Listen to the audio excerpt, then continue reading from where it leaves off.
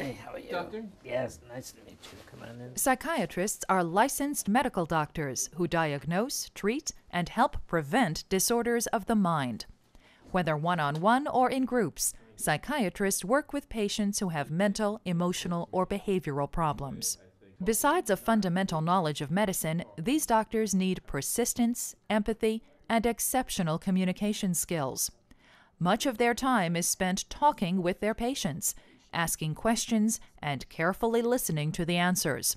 A psychiatrist is often called upon to analyze not only what's being said, but what's not being said. Some mental health problems are caused by chemical imbalances that can be treated with medication. As a licensed physician, psychiatrists can prescribe drugs. They also order lab or diagnostic tests and confer with other medical professionals. In addition to college, years of medical school and advanced training are required.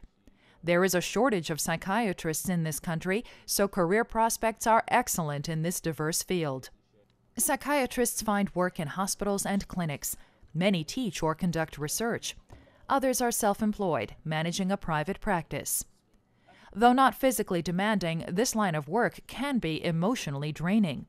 Patients often share deep fears and feelings of anguish, looking to the psychiatrist to help them find a solution to their problems. A psychiatrist gets into a patient's head without ever touching a scalpel, healing illnesses that can be as disabling as many physical injuries.